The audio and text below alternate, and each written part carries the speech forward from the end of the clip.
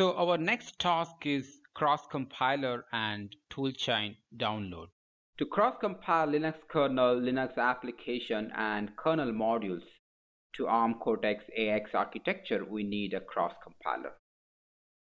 Because the SoC which is there on our BeagleBone Black hardware is AM335X, which is from Texas Instruments.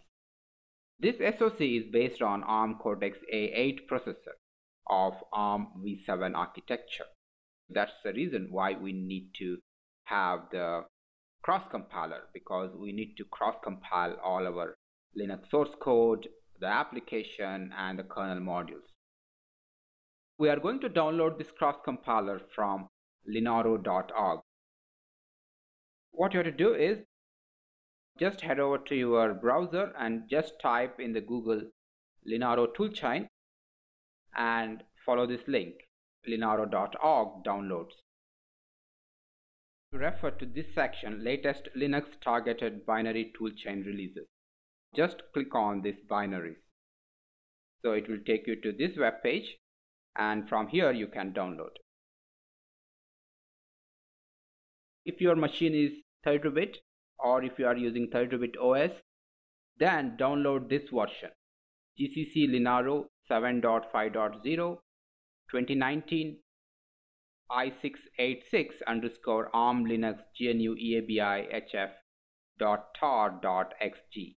So you have to download this, and if you are using 64-bit machine or 64-bit OS, then you have to download x86_64 ARM Linux GNU EABI hf.tar.xg.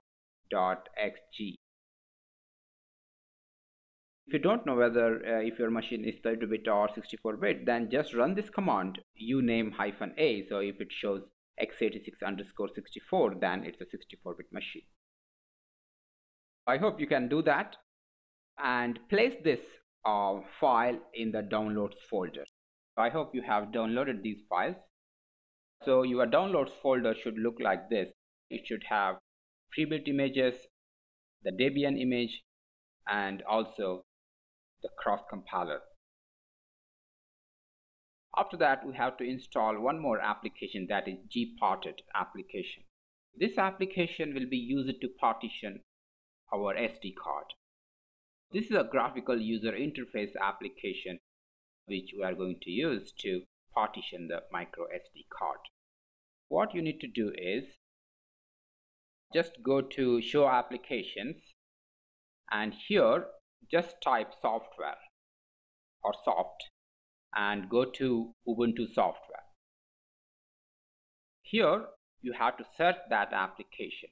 So here is a search box and just type gparted. For you, you will see an install button here. Please install the software. And let's learn how to set up the toolchain path. Now in the previous lecture you have already downloaded the toolchain.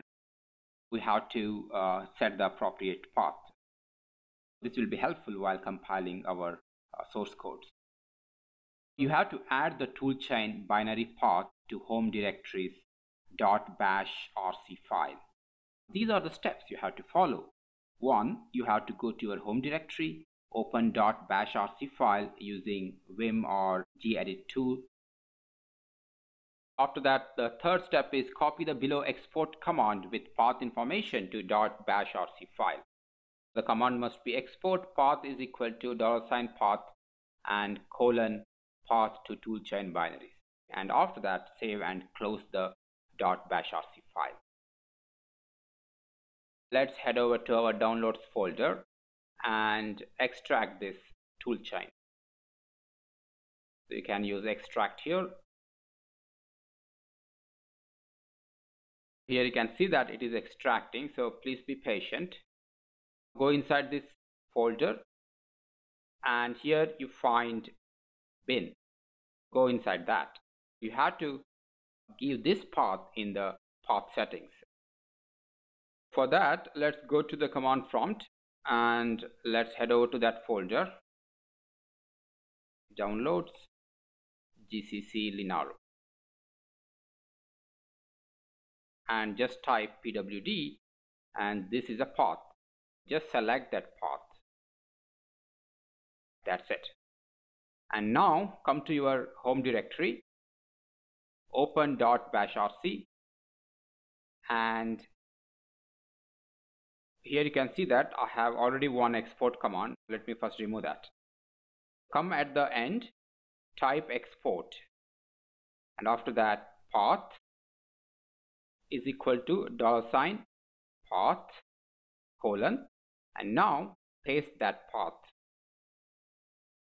That's it. After that, save and exit.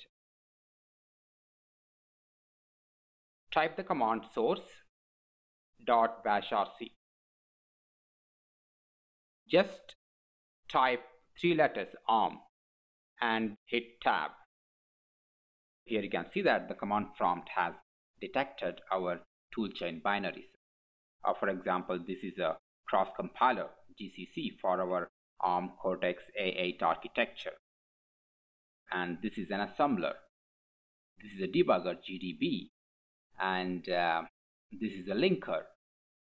These are the tools used to analyze the ELF file format, such as by using nm command you can analyze the symbols. Object copy you can use to convert ELF to a different binary format, such as .bin or .hex, like that.